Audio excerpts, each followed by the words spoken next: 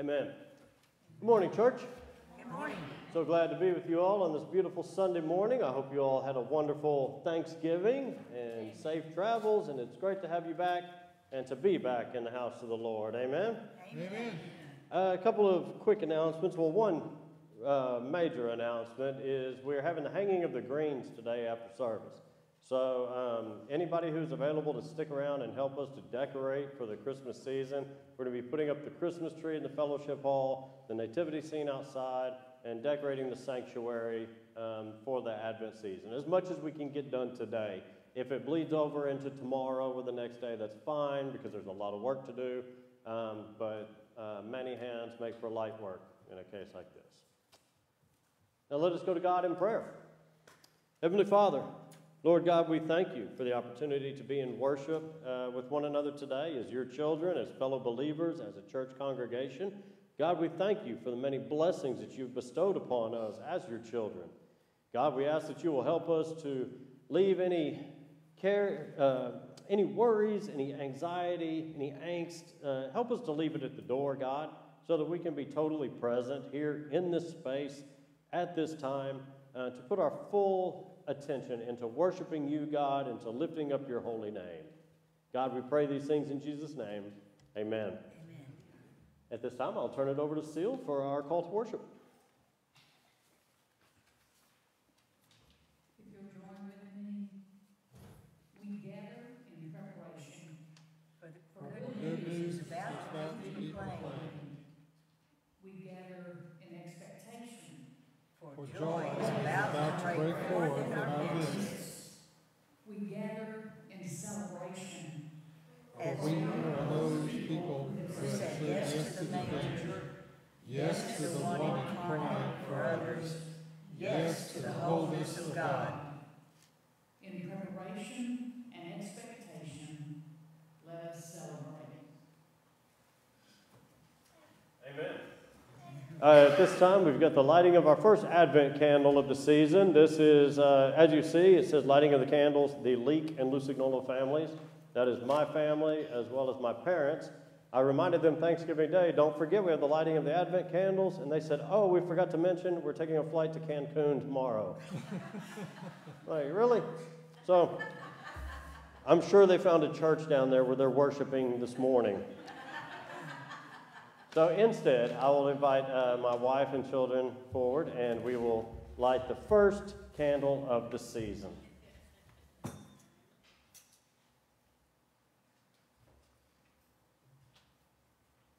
you would hold this, please, Dagny. Slip behind you. It's okay. You can do the first one. I think so. I know the plans I have for you, declares the Lord. Plans to prosper you and not to harm you. Plans to give you hope and a future. Put your hope in the Lord, for with the Lord is unfailing love, and with him is full redemption. Blessed is the one whose help is the God of Jacob, whose hope is in the Lord, the maker of heaven and earth, the Lord, who remains faithful forever. And now we will light the candle of hope.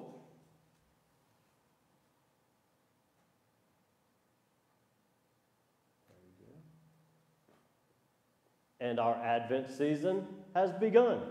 Amen. Amen.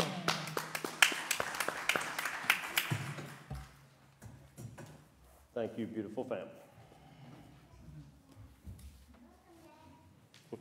Please stand and join us in our first hymn, As You're Able, O Heart of Jesus, 170.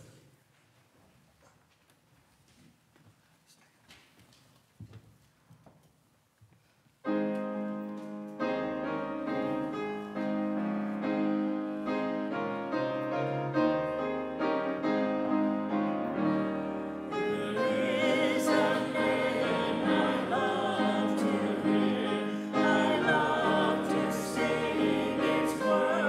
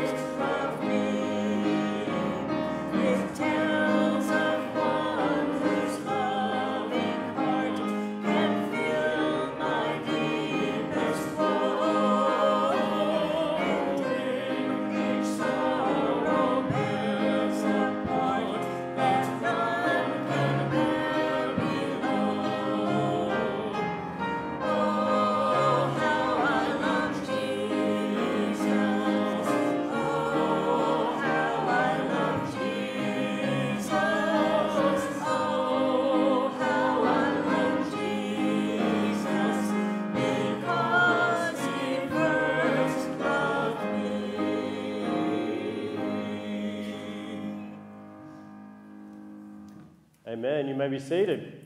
At this time, I will call Miss Amy forward, as well as the children in the congregation, to come forward for this morning's children's moment.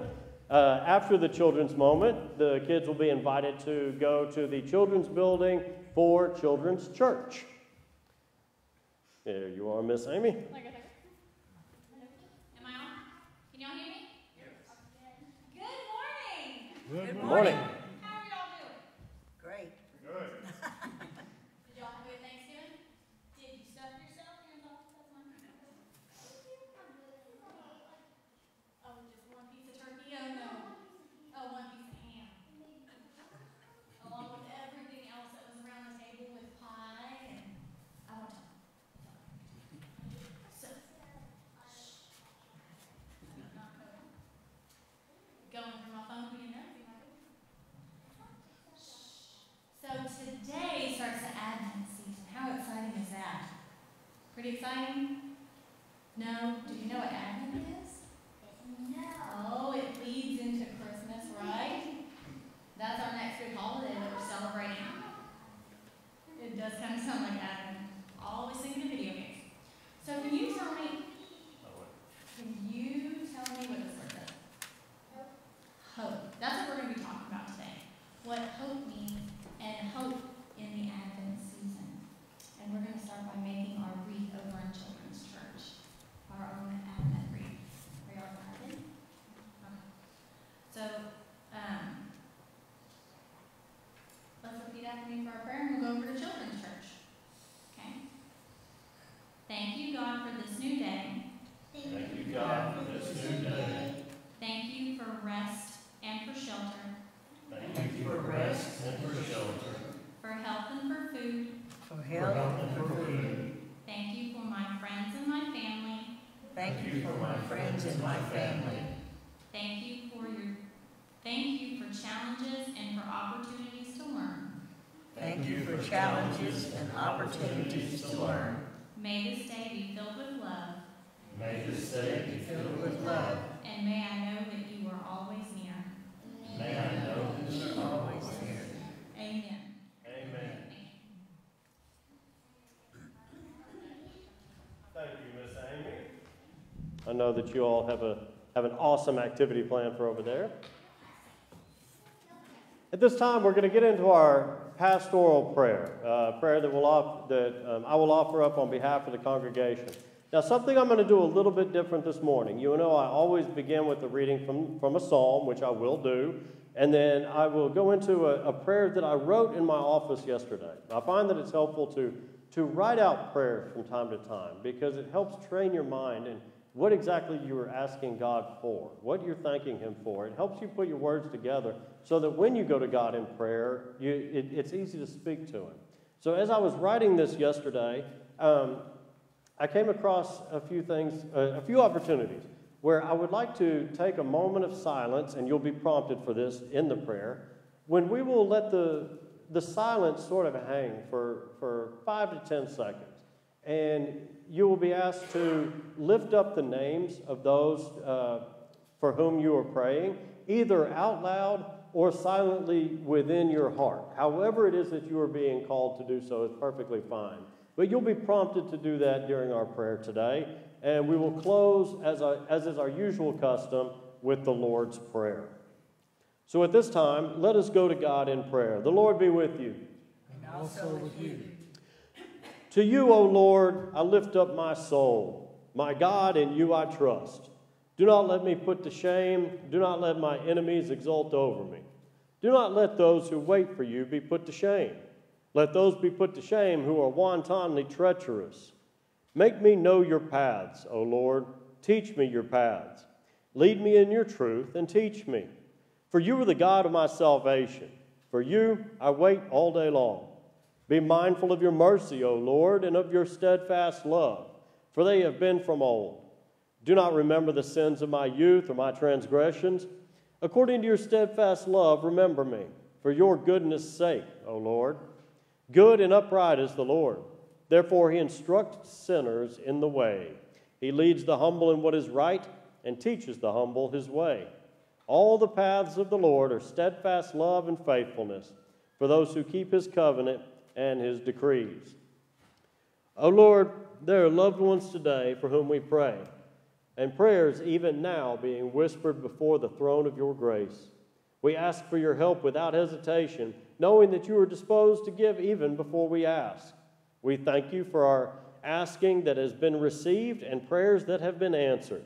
We are so glad that by your grace and mercy, broken bones have been mended, weak and struggling hearts have been made strong.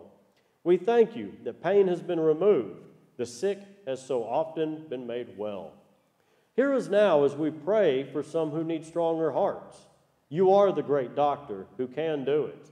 Will you now strengthen the hearts of them whom we name even now?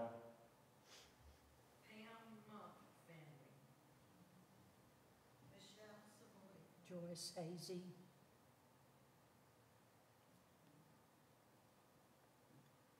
My sister Teresa. God, we pray for some who are sick with COVID. And while human skill can do this and do that, and say wait and rest, quarantine and isolate, we know that your skill alone can heal our physical bodies and infirmities. Please, God, hear us now as we pray for this.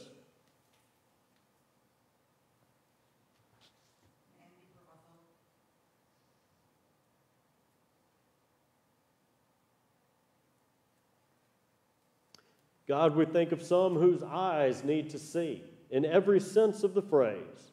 We know that our Lord Jesus has certainly not forgotten how to do this. Hear us as we pray for these miracles today.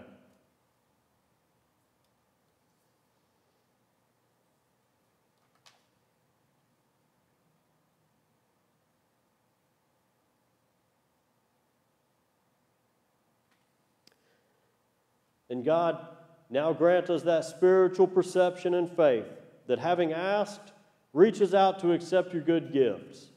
Help us to keep our eyes fixed upon you and not on the symptoms of our afflictions. And grant to us in your own time and in your own way a complete return to that health and strength which is your perfect will for your children. In your strength, which is the same yesterday, today, and forever, we pray the words of our great shepherd, Jesus Christ, as he taught us to pray. Our Father, who art in heaven, hallowed be thy name. Thy kingdom come, thy will be done, on earth as it is in heaven. Give us this day our daily bread, and forgive us our trespasses, as we forgive those who trespass against us. And lead us not into temptation, but deliver us from evil. For thine is the kingdom, and the power, and the glory forever. Amen.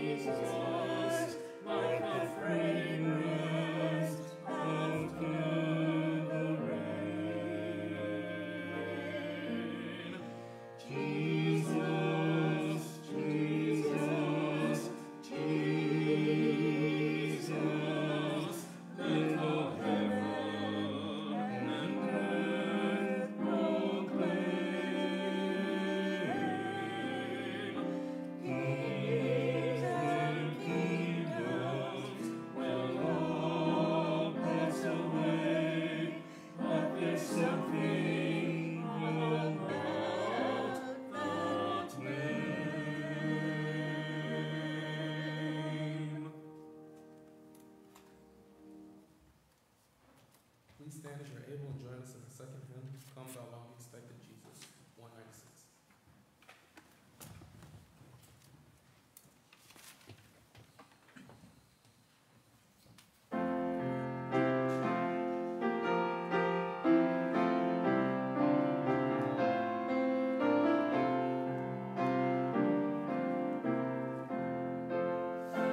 Come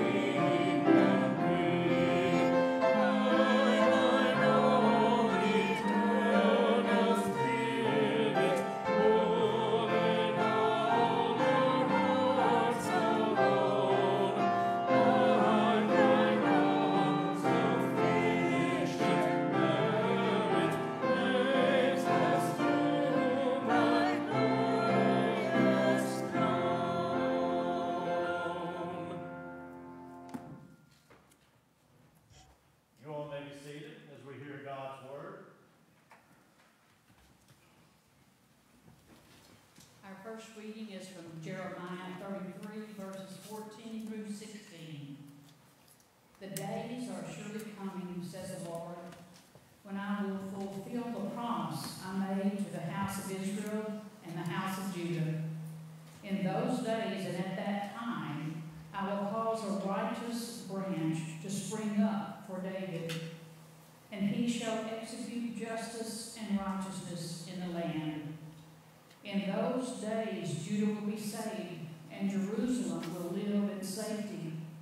And this is the name by which it will be called: the Lord is our righteousness. Our New Testament reading is from 1 Thessalonians, chapter 3, verses 9 through 13. How can we thank God enough for you in return for all the joy that we feel before our God because of you? Night and day we pray most earnestly that we may see you face to face and restore whatever is lacking in your faith. Now may our God and Father himself and our Lord Jesus direct our way to you. And may the Lord make you increase and abound in love for one another and for all, just as we abound in love for you. And may he so strengthen your hearts in holiness that you may be blameless before our God and Father at the coming of our Lord Jesus with all his saints. This is the word of the Lord for the people of the Lord. Thanks be to God. If you would stand as you're able for our gospel reading this morning, it is brought to us from the book of Luke, chapter 21, verses 25 through 36.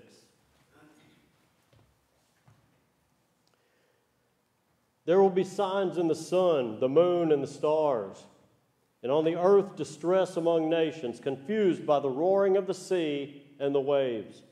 People will faint from fear and foreboding of what is coming upon the world, for the powers of the heavens will be shaken. Then they will see the Son of Man coming in a cloud with power and great glory. Now when these things begin to take place, stand up and raise your heads, because your redemption is drawing near. Then he told them a parable. Look at the fig tree and all the trees. As soon as they sprout leaves, you can see for yourselves and know that summer is already near. So also when you see these things taking place, you know that the kingdom of God is near. Truly I tell you, this generation will not pass away until all things have taken place. Heaven and earth will pass away, but my words will not pass away. Be on guard so that your hearts are not weighed down with dissipation and drunkenness and the worries of this life, and that day does not catch you unexpectedly like a trap. For it will come upon all who live on the face of the whole earth. Be alert at all times, praying that you may have the strength to escape all these things that will take place and to stand before the Son of Man. This is the word of God for the people of God. Thanks be to God. You may be seated. Heavenly Father, Lord God, I thank you again for this opportunity to be in worship. And God, I thank you for the opportunity to bring your word. And I understand the responsibility that comes along with preaching your good word, God. I ask that you strengthen me when I'm weak. If I begin to stumble, then close my mouth. But Lord, hide me behind the cross so that all things will be to your glory and not my own. In Jesus' name I pray. Amen. Amen.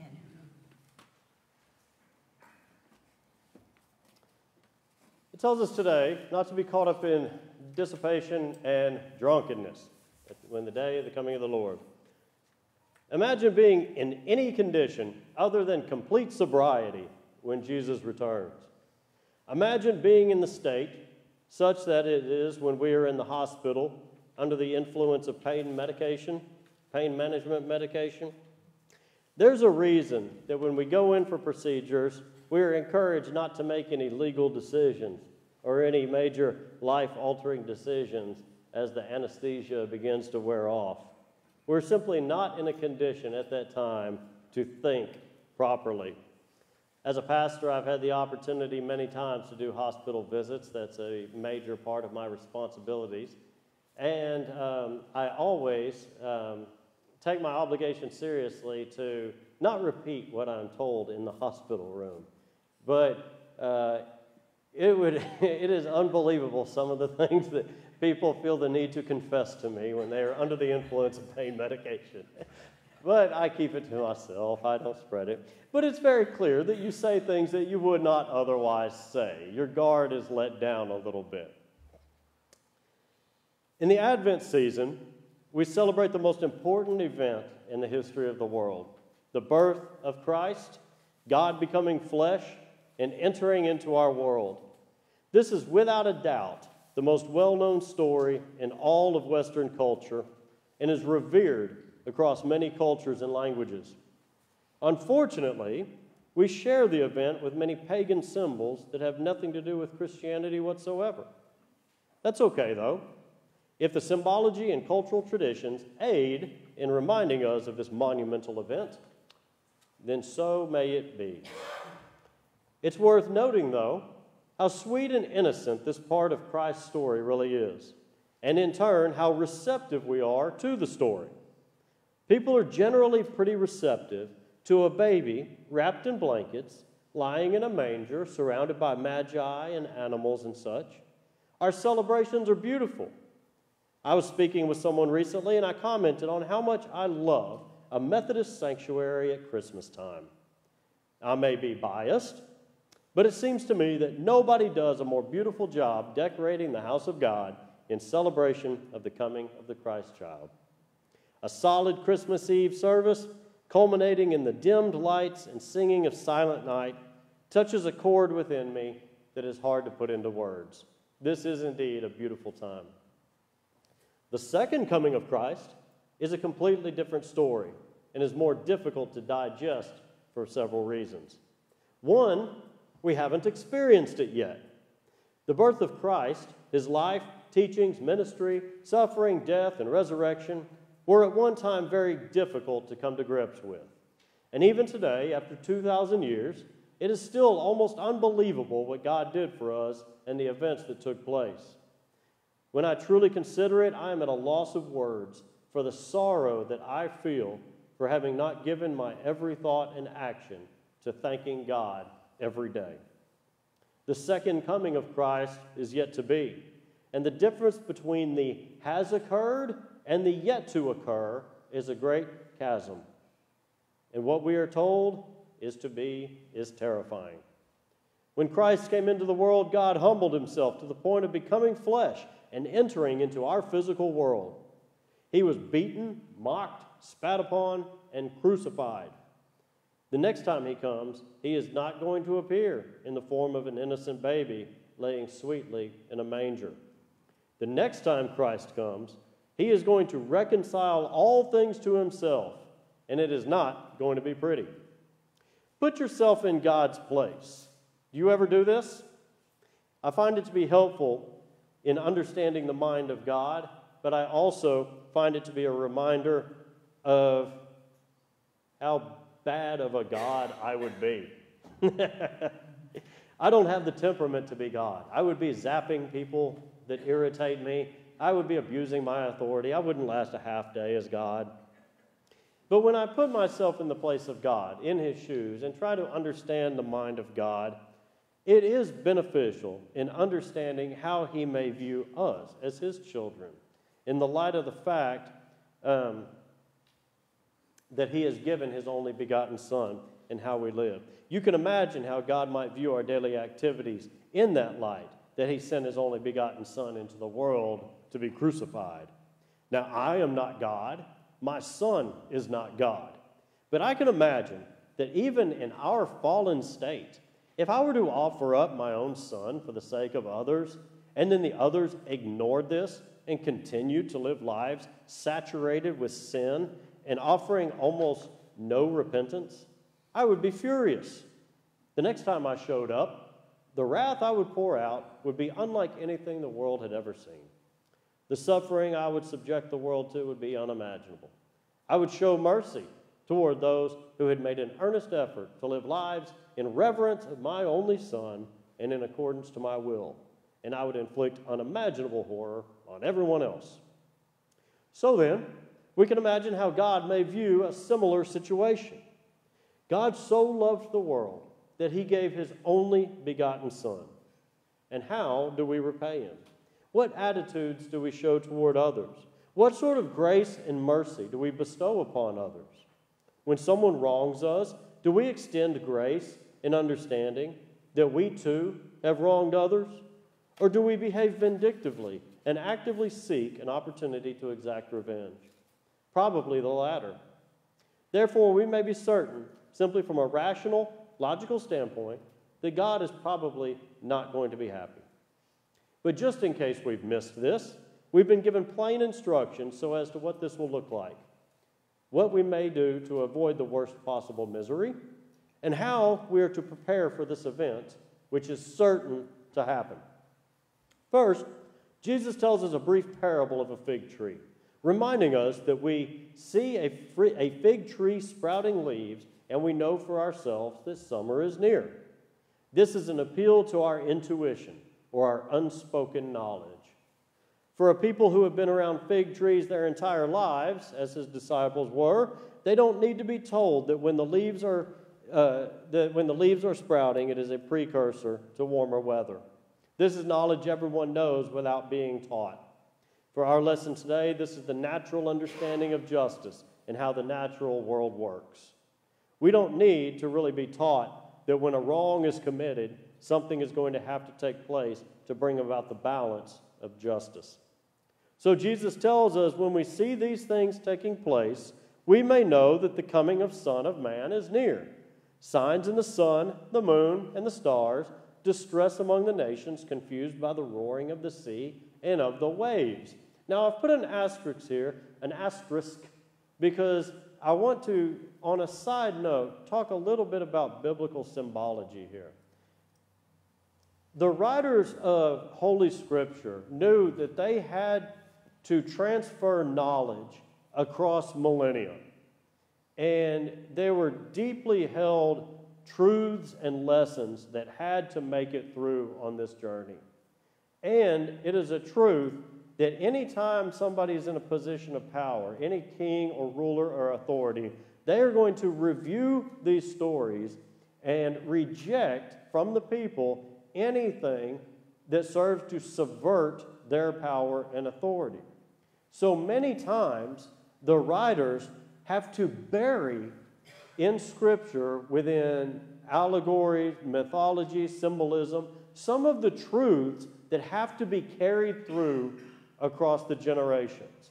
When we're studying the Bible, sometimes we have to look at this symbology in order to understand what's being told to us. That's why Jesus says, let those who have ears hear. Let those who have eyes, let them see. You have to dig into it to understand what they're saying. And in this situation today, when it says there will be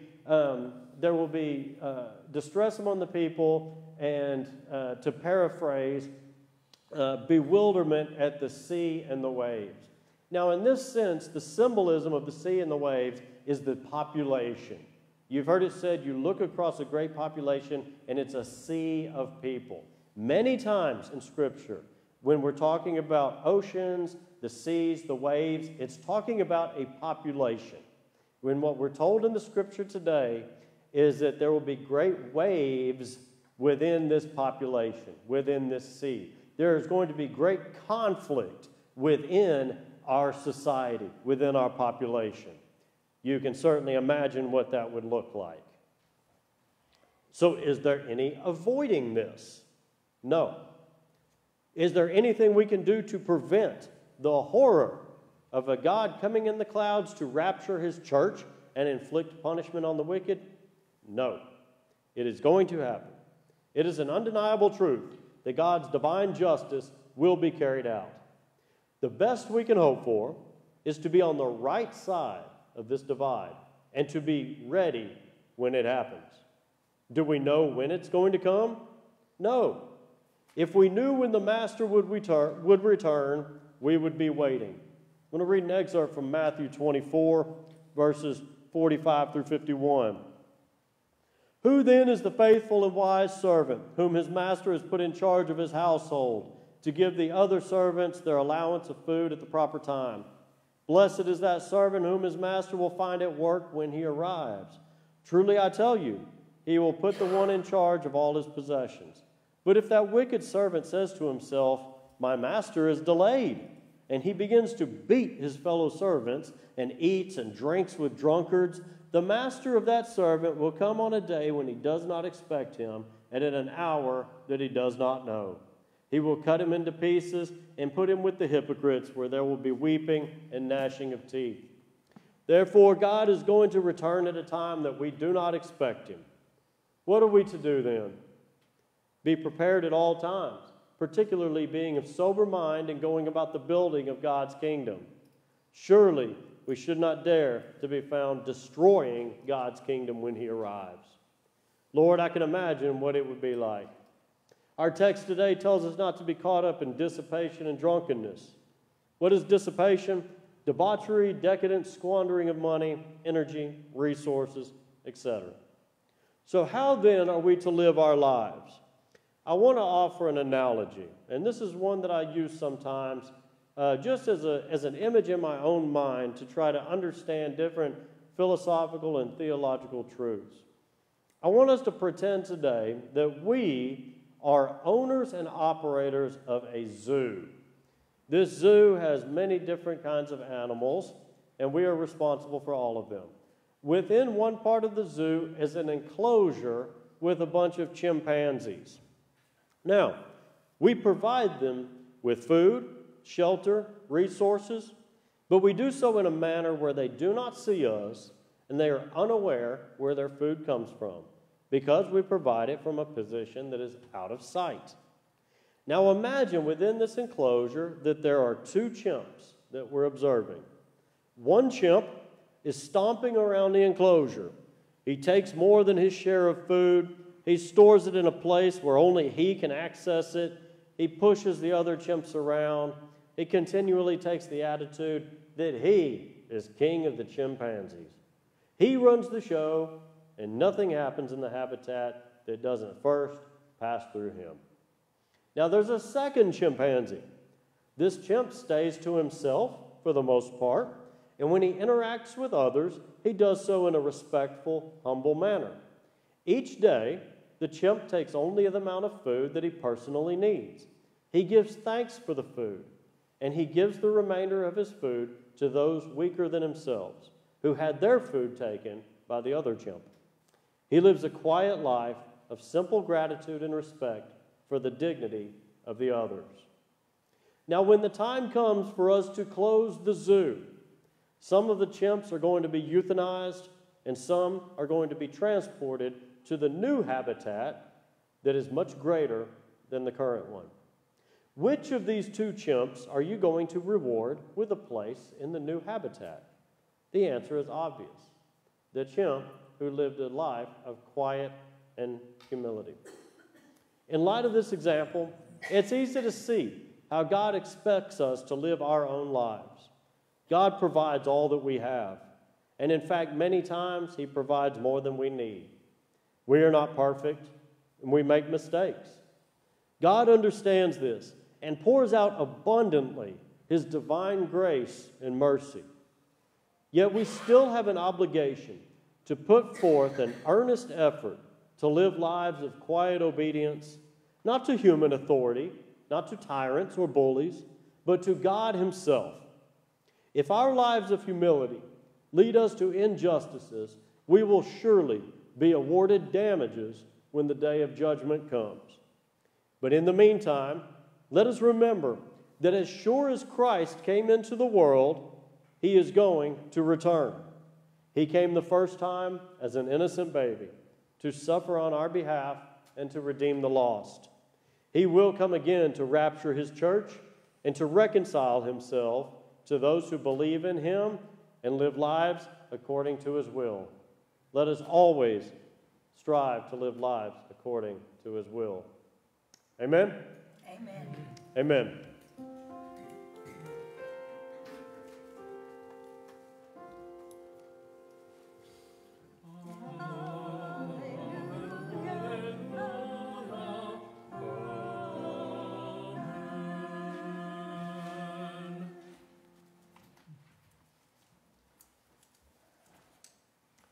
At this time, I would like to invite our ushers forward for this morning's offering.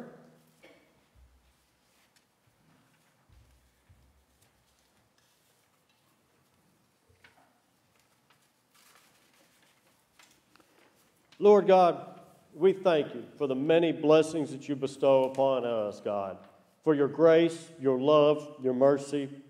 God, we ask this morning that as we offer our tithes and our offerings, God, that you will help us to be responsible stewards with these resources that belong to you and to your church.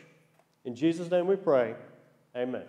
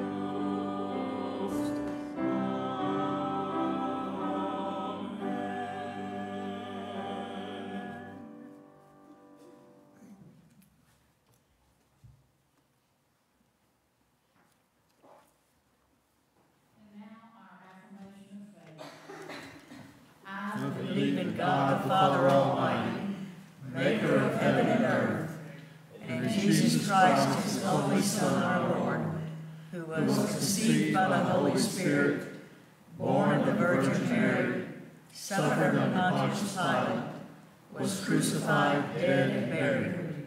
The third day he rose from the dead. He ascended into heaven, and sitteth at the right hand of God the Father Almighty. From thence he shall come to judge the quick and the dead. I believe in the Holy Spirit, the Holy Catholic Church, the communion of saints, the forgiveness of sins, the resurrection of the body, and the life everlasting. Amen.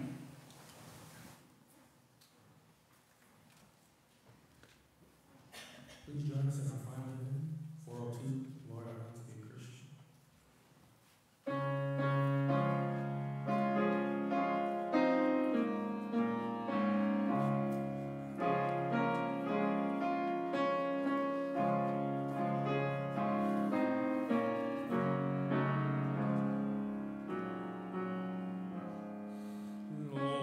I Want to Be a Christian.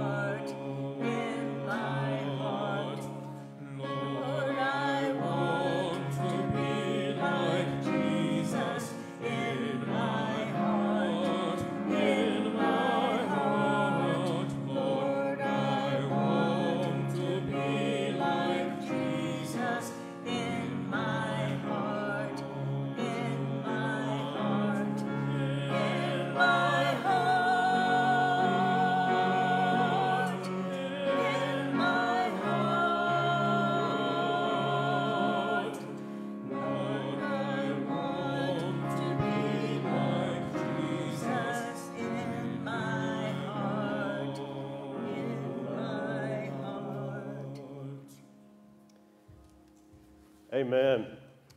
For our benediction this morning, we have a responsive reading. From where we are to where you need us, Jesus, now lead. from the security of what we know to the adventure of what you will reveal, Jesus, now lead on. to refashion the fabric of this world until it resembles the shape of your kingdom, Jesus, now lead on. because good things have been prepared for those who love God. Jesus, now lead on. Amen. In the name of the Father, and of the Son, and of the Holy Spirit. Amen.